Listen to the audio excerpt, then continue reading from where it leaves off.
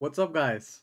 Today I wanted to show you how I lip sync my characters inside DAZ 3D, which has been asked a lot of times over the past few weeks, months, and years, I guess. And before I drop the things that I'm working on right now, which will be sure to have even more people drop in and ask how I'm doing this,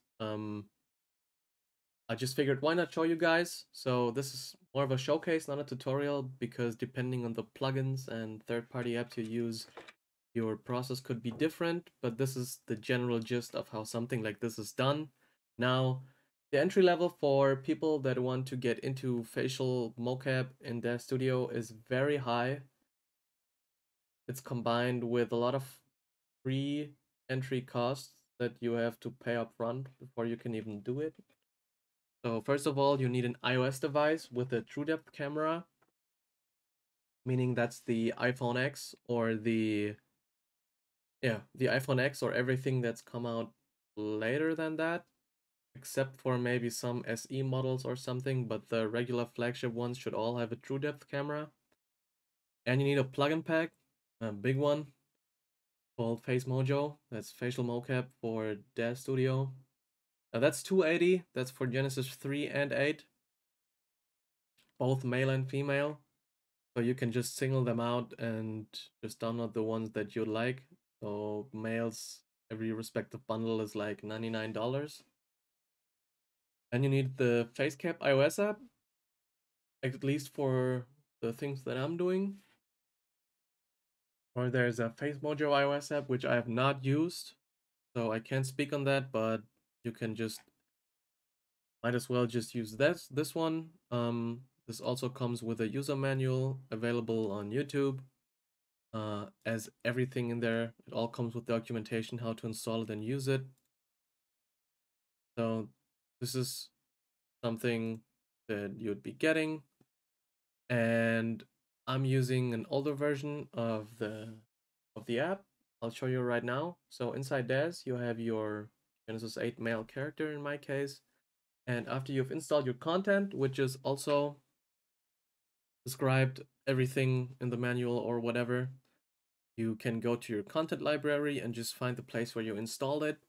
And as you can see, it says right here it's version 4.1, and this was modified May 4th, 2020. This is the version that I'm using, but if you were to download it now, you get this one. It's version 4.9 modified April 16, 21.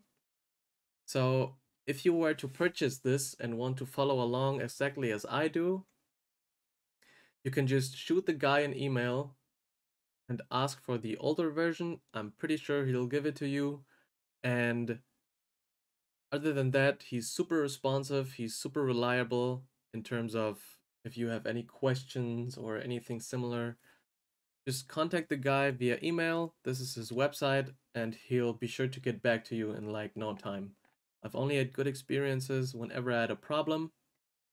So I'll be using the older version. Keep this in mind. So your process might differ a bit, but if you follow along with the documentation, it'll be probably around the same. So if you've exported and recorded your files, as you can see on the right side of the screen right now, this is what it looks like inside FaceCap. So you get the option after you've recorded something to export it, and then you can open your iTunes and you can export it straight out of iTunes on the file sharing tab. And this is what you get. So you get an FBX file and you get a WAV file. The WAV file is the thing that, well, captures your audio from the recording. It's super quiet most of the time, so I barely even use it for anything. And you get the FBX file. And what you want to do is you want to drop the FBX file into DAZ Studio. So you get something like this. You get a GRP underscore scale object that is like right here, like nothing. It seems like you just get a bunch of keyframes. But if you were to up the scale of this to like 2000, yes, to like one more zero, this is what you get. So this is actually what you're importing. So it's a recording of your head inside FaceCap. Yeah, and this is just what DAZ Studio gets as an FBX file. I'll just Control Z because we don't need to change anything about this. And we now want to bake our animation onto our model. As I've said before, I'm using the older version, so you can gladly just email the guy after your purchase and ask for the older version if you want to follow along exactly as I do. And you want to click on the respective character, so it's FACEMOJO, it's people, Genesis 8 male, FACEMOJO. Then you want to click on the bake animation for Genesis 8 male. The bottom right pane and the bottom right corner of DAZ Studio is now a progress bar that shows your progress. Sometimes it gets a bit icky and it doesn't update, but it's still baking the animation. So if there's not a bar appearing or the number count isn't updated, just wait a bit. 99% of the time it'll work out anyways, at least from my experience. Now, one thing to keep in mind is do not dress your character, like not at all. Just don't do it. Don't put hair on it, don't do anything else, just have a blank character, bake the animation, and then you can worry about the clothes and everything after. So, you can now delete the GRP scale object, and if we hit play, this is what we get. So as you can see, it applied the animation that we recorded from FaceCap to our Genesis 8 male character, and is now just chugging along, singing happily, singing a song that is not out yet, that I can't tell you anything about. I wish I could, but hopefully it'll drop this March. It's a very huge stepping stone for me and a very nice opportunity I was happy to do. Yeah, but this is what you get. Now, the animation itself is a bit extreme, so it all seems a bit sharp, it seems a bit strong. Every value, including the movement of the head, is just a bit too extreme. Now, luckily, we get the option to change all of that, at least with our version 4.1 of the program, because if you click on your Genesis 8 model and then on the Parameters tab, if you scroll down a bit, you can see there's now a FaceMojo tab. So we want to click on this and we want to go into head rotation first.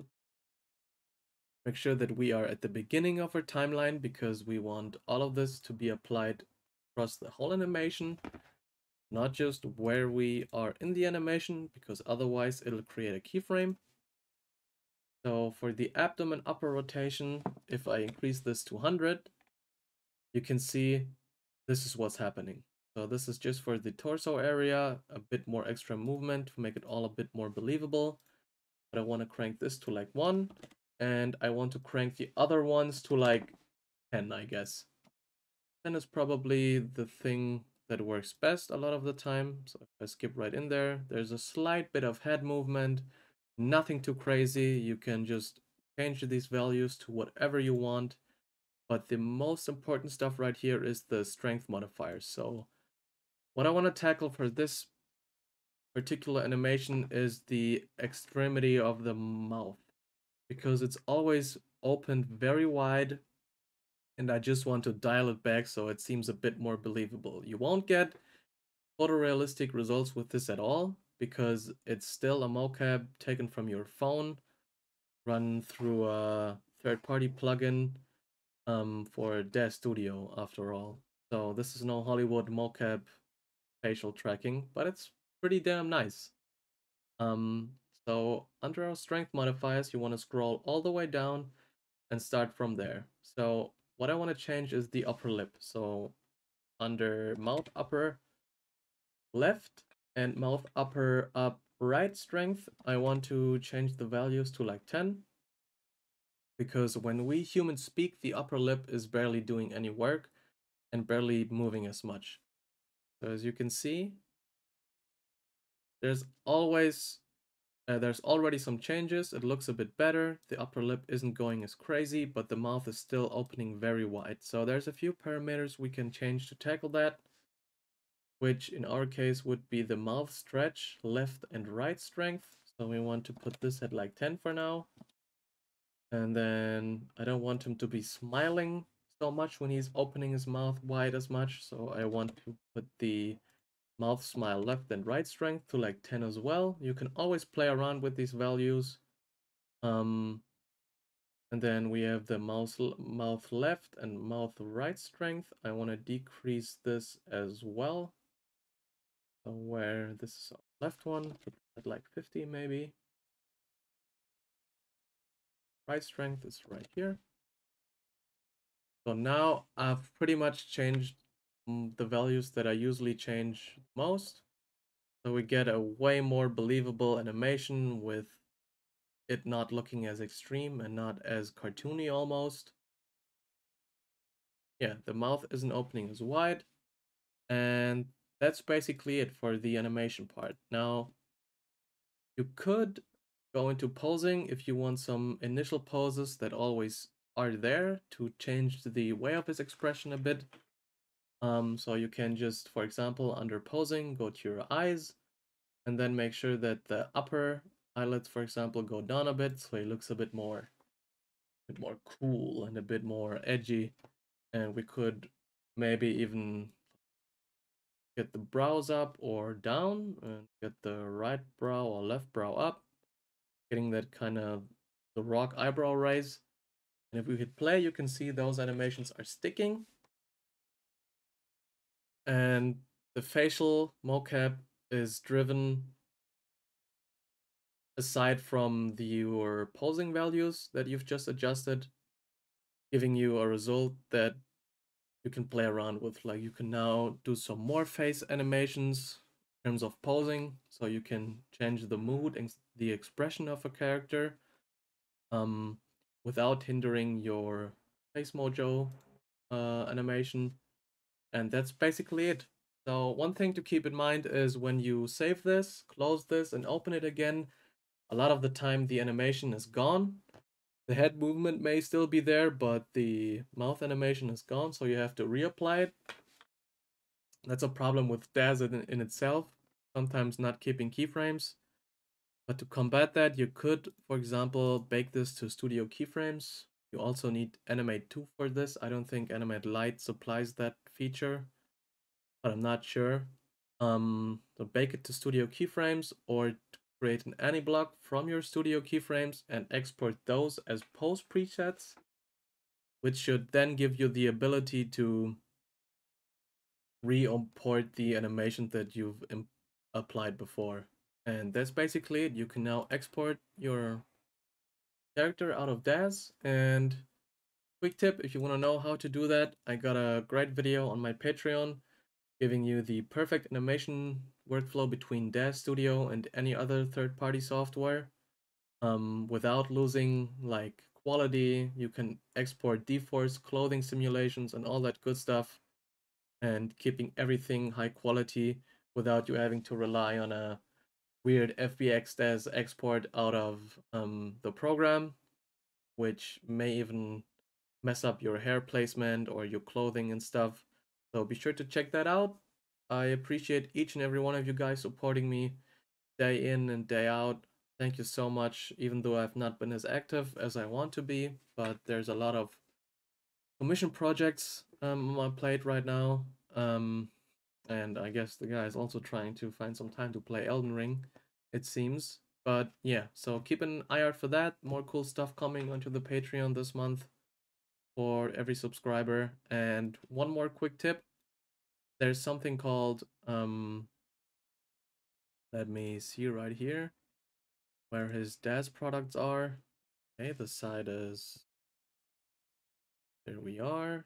So we wanna keep missing it. So there's something called MOCAP Mojo. So yeah, here we are, MOCAP Mojo. This is a program that allows you to apply mix-and-match animations to your DAZ character, which is easily combinable with everything else that I've just showed you. So you can have a regular face animation from FACEMOJO and then apply a mix-and-match animation pretty easily, similar workflow. So keep an eye out for that if you're interested. Also available for Genesis 3 and 8 male and female in separate bundles, I believe. And yeah, you can combine, mix and match stuff this way, and that's how I usually create all my lip sync stuff. So keep an eye out for the cool projects that I'm working on. As I've said before, thank you so much for the support, whether you were a YouTube subscriber follow me on Instagram, or even support me on Patreon. It means so much to me. Thank you so much. And yeah, have a good day. And thanks for having me.